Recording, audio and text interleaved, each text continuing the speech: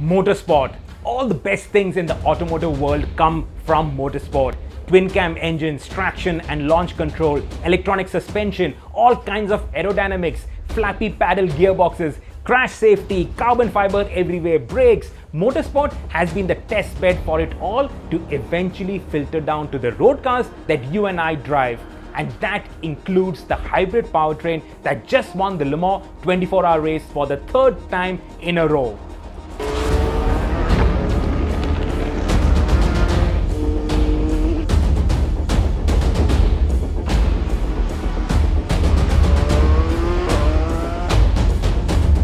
It began as a sort of skunk works project by Toyota boss Akio Toyoda before he became the company's president. Gazoo means garage, an intimate place where people work together to improve the smallest details. It is a sort of lab to not just improve race cars, but eventually filter technologies down to road cars, including Toyota's hybrid powertrain. Gazoo Racing continues to be a project very close to the heart of the Toyota president, and in fact, it was at his impetus and friendship with WRC legend Tommy McLaren that Gazoo Racing jumped into the World Rally Championship, and they won the championship last year, plus they're leading the championship this year. In fact, the Sunday when Toyota won Le Mans, they also won the WRC round in Turkey as well as the British Touring Car Championship race. This is his vision for the motorsport arm.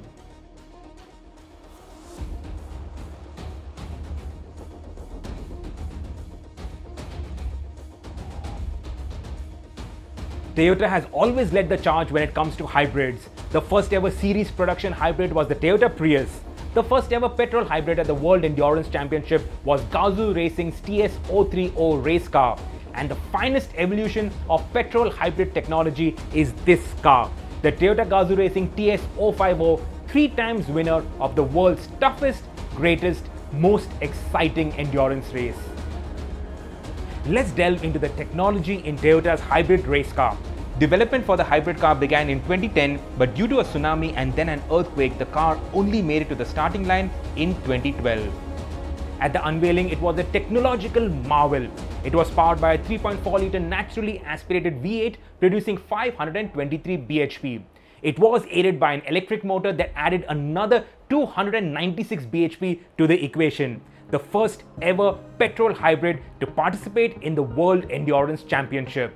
Remember, Le Mans is a race where cars have to drive around for 24 hours. So not only do they have to be fast, they also have to be fuel efficient and utterly reliable.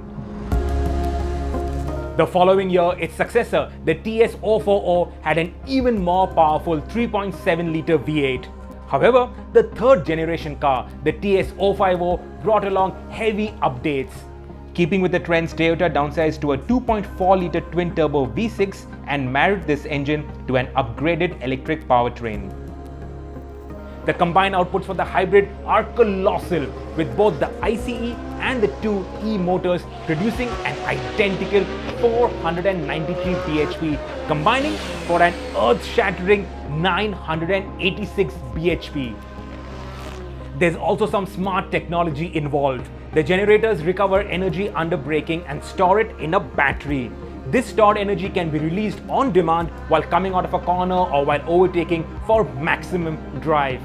The car was tested for over 22,000 kilometers across different racetracks, with Gazoo Racing crafting it to perfection using robust components, giving it excellent reliability to withstand 24 hours of flat-out racing.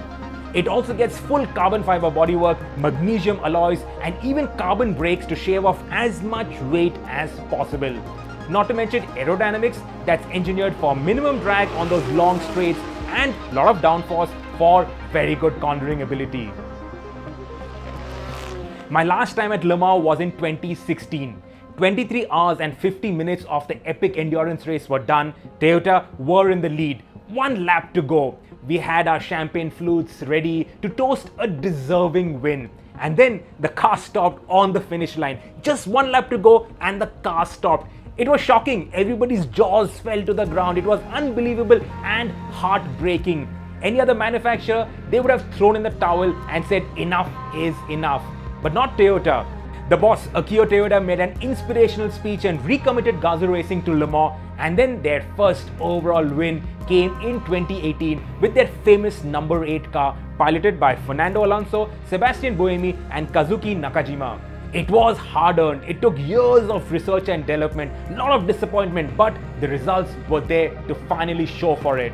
In fact, the following year, Toyota Gazoo Racing was so ahead of the competition that two of its own cars fought for the victory. This time around, it was the number 7 car piloted by Jose Maria Lopez, which was set for victory. But just about an hour to go into the race, he had to pull in when a sensor reported a puncture on the front right.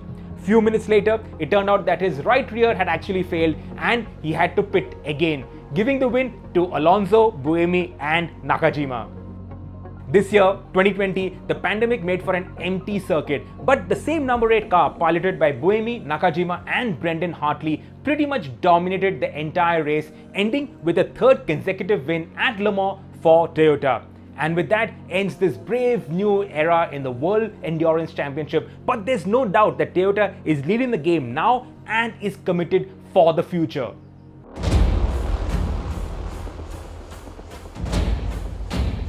At the 2020 Le Mans, Toyota also showcased its hybrid hypercar, the GR Super Sports, that will be powered by an updated version of the same Le Mans winning 1000 horsepower powertrain. According to 2021 rules, there will be a road version homologated for race use, while the race car based on it will compete in the hypercar class in the next season of the World Endurance Championship. And speaking of road cars, one of the core philosophies of Gazoo Racing is to incorporate its motorsport learnings into road cars to make them faster, more efficient, more reliable, and of course, more thrilling to drive.